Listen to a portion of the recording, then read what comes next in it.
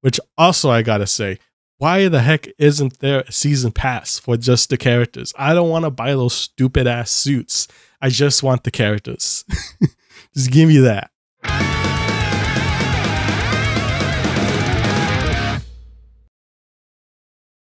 So April was a pretty rough month for Tekken, with the new update that came out and dropped Eddie, and as well as the Battle Pass, which has a lot of pretty negative reception. Also, just the culture of online fighting games is pretty rough in some spots. Tekken in particular, it has always been a thing. So I've been playing online Tekken since Tekken 7, and I would say that the experience was okay. It was better than 8, I would say, because you had the option to just continuously rematch the same person over and over again, and you'll just be in these death matches. Which that was a lot of fun, and I kind of missed that. But right now with the best of 3 sort of format they have for the Tekken Ranked, is that there's a lot of one and dones. And FDX did a great video. I'll link that in the description, although you probably have already seen it. But yeah, FDX broke down through a lot of research and trials of figuring out how does the ranking system give you points, or the bonuses, or the penalties, what's going on here. And basically what he kind of found out is that the algorithm, the formula that which it gives you bonuses and penalties is kind of incentivizing one and dones. It's not incentivizing the full 3 out of 5 or excuse me, the 2 out of 3 set, and that's pretty problematic. So in my case, yeah, I do encounter a lot of people where we have a close match, but my opponent just leaves. And that's pretty frustrating because you want to play the game, you want to play full sets. I don't mind losing 2 times. If they win the 2 times, sure, that's fine. I would just like to play out the set and try to learn how to play the game. One and dones really diminishes the opportunity for that. Yeah, talking about the one and dones right now, we're going to get back to the Battle Pass in a second, but I want to say that I think one of the solutions, I don't know how specifically, but if they penalize only playing 1 match, maybe making it so that way the points you earn are halved if you just one and done. And then if you do another set, you get the full points. I don't know if that's too harsh, but it would incentivize people to stick around for the full set. I know people hate losing stuff. The psychology of it is that people feel losses harder than they feel wins. So that would strongly encourage people to stick around for a set, but I think a reward system could also incentivize it. Probably not as strongly, but maybe giving you bonus points for winning a set. That would be really cool. Heck, that would make a lot of sense. I also I feel like you kind of just go neutral or just barely gain any points at all if you win a set, which I feel like this would be at least a small bonus for winning a set. There are win streaks and lose streaks as well, and just the way it is right now, it also kind of incentivizes one and dones, because if you had a close first match and you win, you're probably going to think, oh, I don't want this guy to adjust and win. Next one, I want to keep my win streak, so you leave and find another opponent. So that's another issue, so that the streaks sort of incentivize. Also, FDX pointed out that that doesn't really show you much of the streaks. In Tekken 7, there was little bubbles around your rank bar, and that would show you how, at least it'll give you an idea that oh, I'm on some sort of streak. So I think if the point system was a lot more transparent in what it incentivized you to do, that would make a lot more sense. Also, I haven't really looked into it right now, but apparently the way Tekken matchmaking works is kind of weird right now. It's working around prowess, and prowess isn't really that accurate anymore. I haven't really looked into it, but let me know in the comments if you heard about that, and if that's something you want me to cover in a video. Okay, we gotta talk about the Battle Pass, because the Battle Pass is also a hot topic.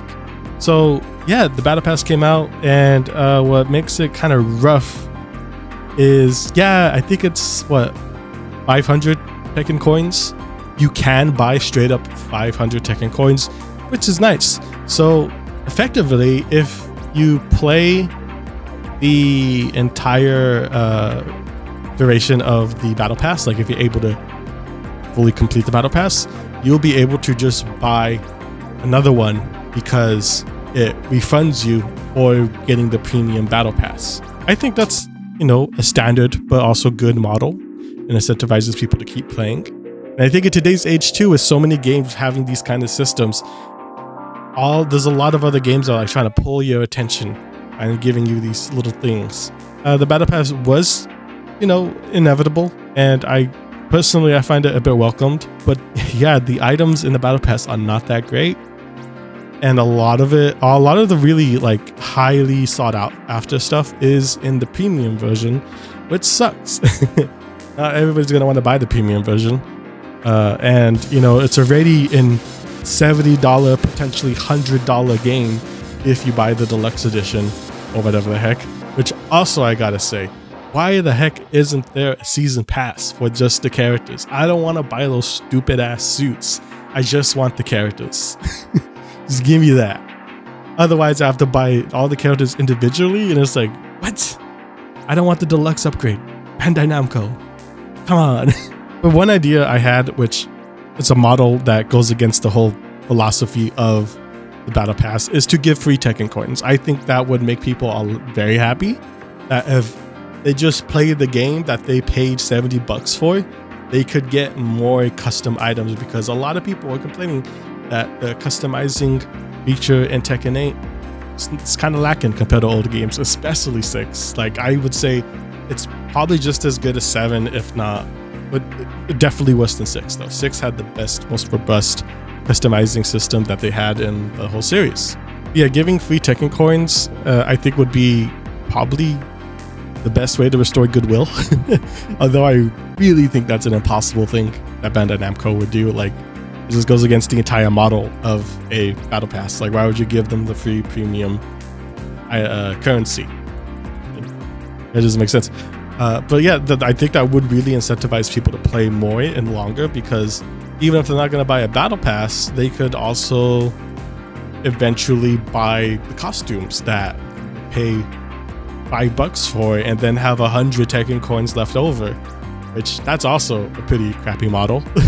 And yeah, I think that would probably soften the blow of the way they implemented the costumes, because you know, a lot of people like the vast amount of costumes that Tekken has. They have very fashion forward, and kind of seeing the lack of costumes and options in the base game, and then seeing that we have to pay at least $5 to get one costume, kind of ass.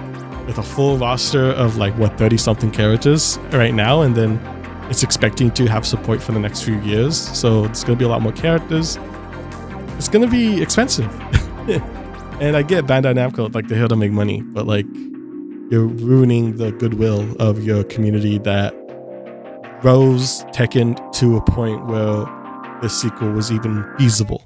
So yeah, anyways, that's gonna have to do it for my take on the battle pass and the one and dones that's been going on in Tekken 8. So subscribe if you're new. I really appreciate it. It's the best way to help out the channel. Shout out to the members you see on screen. Keep the party rocking. And if you want to become a member, join buttons down there. Don't have to, but super appreciate it if you do. And yeah, comment down below what you think of Tekken 8. I feel like the vitriol upsetness, it's not even like a proper sentence, but like the negative comments have simmered down a little bit as the Tekken World Tour is starting to roll out. Some events are happening, and some people are now more talking about the competition, which is really nice. And I think what the community really needs, I just want to know, are you still upset about Tekken 8? Let me know. I'm still okay with it. I'm still playing the game. My philosophy is, if you could still play the game without the battle pass, then it's fine. Like, just missing out on cosmetics, which I don't entirely need. So yeah. Anyways, that's my take. Thank you so much for watching. Subscribe to stick around, and I'll see you in the next one. Take care.